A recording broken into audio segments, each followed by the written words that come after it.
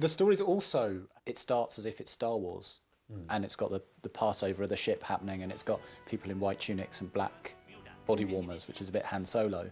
But actually what we're dealing with is two ships that have had a little prang, and they're worried about the insurance claim. I love that. It just ends up being two people in a room going, well, you were clearly going at the wrong speed, or you didn't look in your wing mirror, did you? You know. What I found really surprising was the two guys that are having their conversation about the ship. The Doctor and Romana clearly come into the room where they are, so they come just behind them, like I am to you right now, and then they keep having their conversation, and then eventually, after about a minute, they're like, who are you? What do you want? I don't care that, you know, that they're in the control centre of a large thing where it could be quite dangerous. Instead, it's just... But isn't that like being at the checkout of a till? And you're going, I've got my beans and stuff that I'm buying. Could you not be chatting with your colleague? Could you?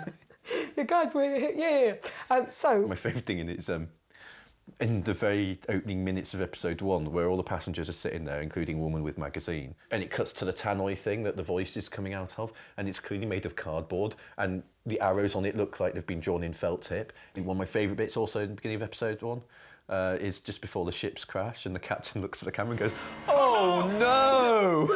Yeah. And then the camera stays on him for too long, so it's like, "Oh no!" Cut away. Cut away.